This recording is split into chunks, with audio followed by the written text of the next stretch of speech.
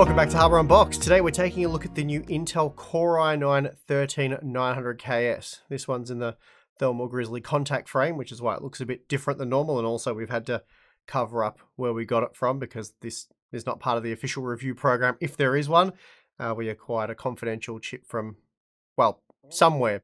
Anyway, this is the 13900KS, and it is very similar to the 12900KS and 9900KS that came before it. So that is to say, this special edition product is nothing more than a mildly overclocked version of the original. Sure, it might be bin silicon, but for the most part, that just means it's a whisker faster and a boatload more expensive.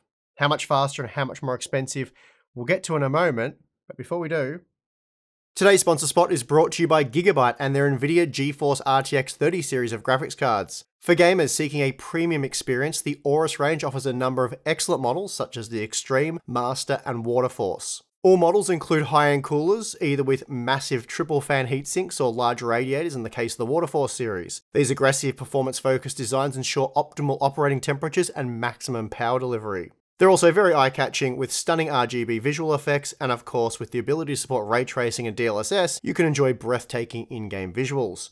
For our Aussie viewers, these models are also available in pre-built systems from M-Wave, PLE, Scorptech, and Senecom, so for more information, please check the link in the video description.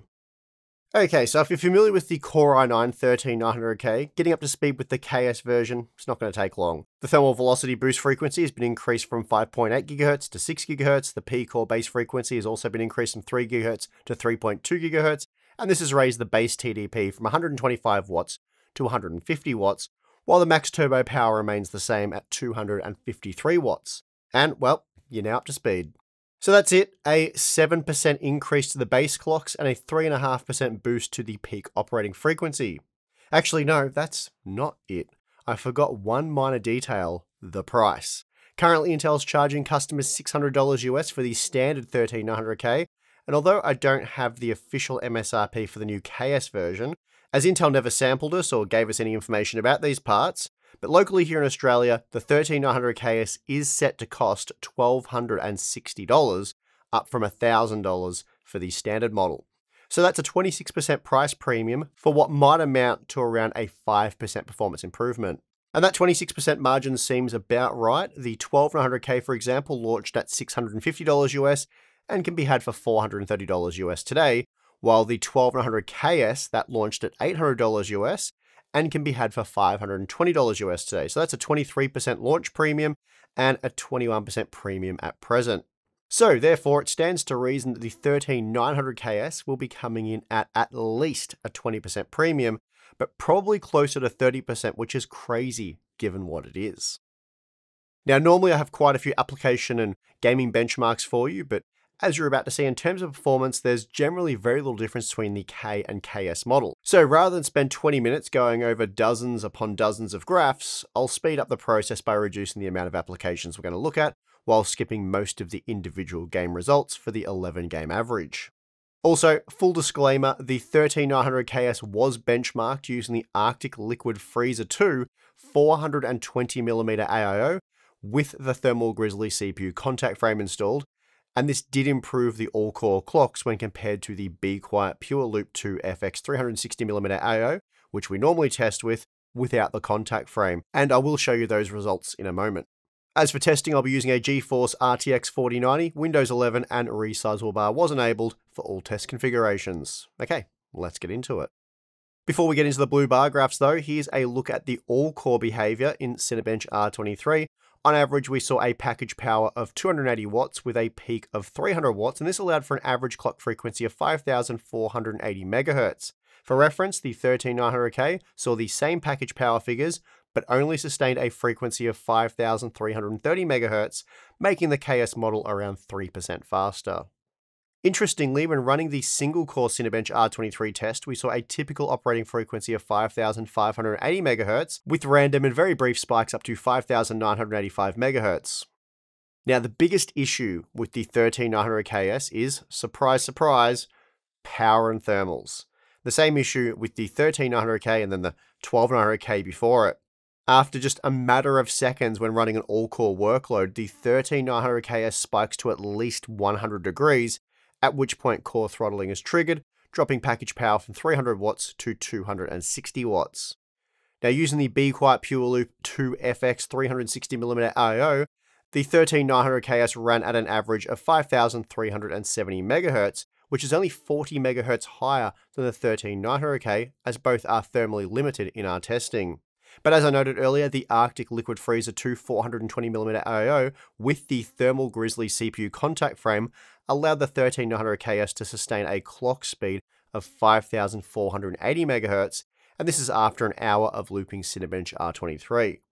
Given that's only a 3% increase over the 13900K, and most people interested in the 13900KS will be looking to upgrade their cooling, I think benchmarking with the Arctic Liquid Freezer and contact frame makes the most sense, so we're going to do that. Okay, so here are the Cinebench R23 scores taken after a 10-minute loop.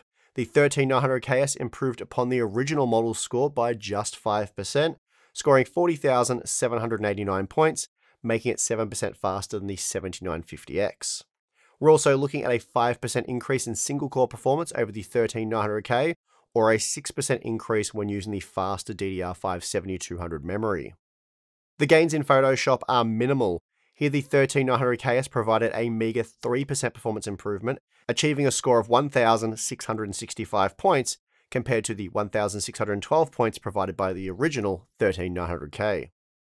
The Blender Open Data results are really disappointing. Here we're looking at a 1% increase in performance, 1% improved. Then arming the 13900KS with DDR5 7200 got the margin to 3%, so the faster memory is making the biggest difference in this test. The only impressive aspect of the 13900KS so far is power consumption, and although power usage in general for these Core i9 parts is actually very unimpressive, relative to the 13900K, we're getting a little extra performance at no real cost to power usage. The higher quality bin silicon is able to run at slightly lower voltages, resulting in the figures that we see here. When compared to the 7950X though, total system usage is around 40% higher with the i9 part, which is really bad given the Ryzen 9 processor was 12% faster in this test. So the 13th gen Core i9 series is a disaster for productivity when it comes to power usage, and while you can limit the power, that does limit performance, handing the 7950X a larger performance advantage. Time for some gaming benchmarks, and there's really no good way to break this news, so here it is. The 13900KS is 1.3% faster than the 13900K in Hitman 3 at 1080p with an RTX 4090. That said, you can achieve a massive 4% boost, yep, that was sarcasm, if you use DDR5 7200 memory while leaving the 13900K with DDR5 6400. I suppose using 7200 memory for both CPUs will likely see the return of that 1% margin. Here we're looking at a 1.5% performance boost in Horizon Zero Dawn for the 13900KS while using DDR5 7200 memory, boosted performance by a further 2%, hitting 218 FPS. Again, we're looking at very uninspiring gains in Cyberpunk 2077. Here the 13900KS offered a 1% performance gain, going from 217 to 219 FPS. Wow, feel that difference. This did make the DDR5 7200 gains look rather impressive though, hitting 228 FPS, which is a mere 4% boost, but still compared to 2 FPS, that's kind of nice. The Riftbreaker is a benchmark that Intel does very well in.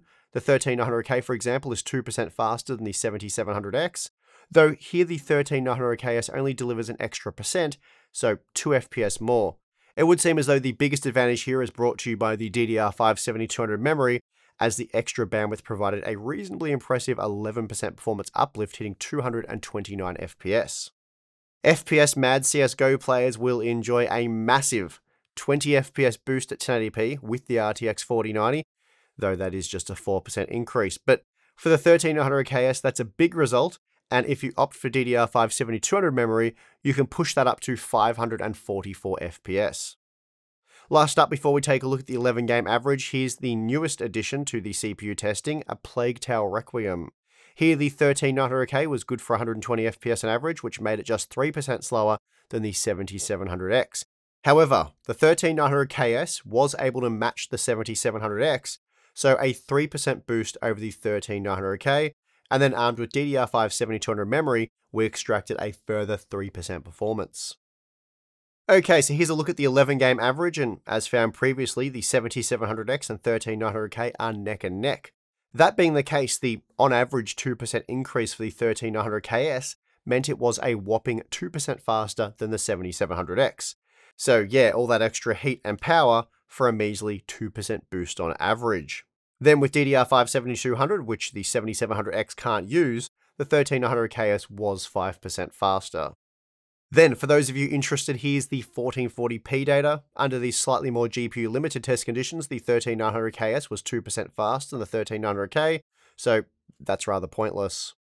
Well, I wasn't that impressed with the 13900K when I reviewed it back in October, so as you'd probably expect, I'm none too impressed with the KS version. It basically takes all the dumb attributes of the original and just doubles down on them, resulting in basically no extra performance and a huge price premium, so just what we've come to expect from Intel's KS processors. Of course, these special edition processors are meant for extreme overclockers and I guess enthusiastic overclockers in general, so if you see value in paying over a 20% premium for what is meant to be bin silicon, then I guess fine. For everyone else though, they just make no sense, and I feel the same can really be said about the 13900K. Typically speaking, the Ryzen 9 7950X is a bit cheaper, though the savings there are eaten up by the motherboard costs, but it is also the superior productivity CPU, generally offering greater performance at significantly lower power consumption. The memory costs, in my opinion, are irrelevant here, as you wouldn't and really shouldn't pair the Core i9 processor with DDR4 memory.